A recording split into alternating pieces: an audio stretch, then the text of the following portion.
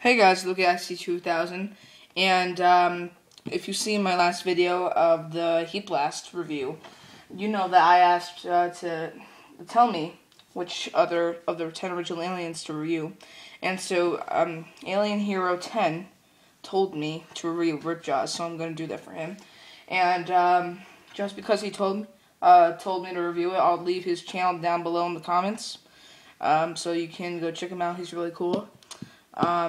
And subscribe to him and add him as a friend. So yeah, now let's just get on to the review, okay? Now Ripjaws, he has a bad kind of, he has a problem. He does not stand up very good, actually. You have to bend, like, probably one leg to make him stand up. But then if you just leave him like this, he's just gonna fall down, so, yeah.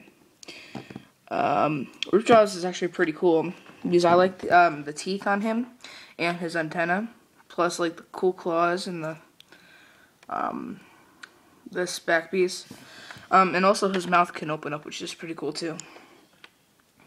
Yeah, so he can open his mouth.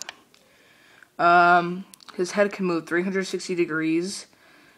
If you well, he could move 360 degrees if this wasn't hitting his arms.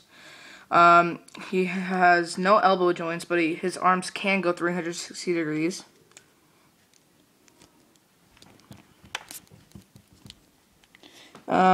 And his legs can go forward a little bit and backwards a little bit.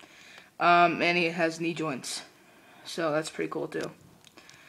Ripjaws is a must-have figure. He's one of the originals, and you should get him. If you can't find him in the Toys R Us Legacy set, definitely go buy him on eBay. He's definitely worth it.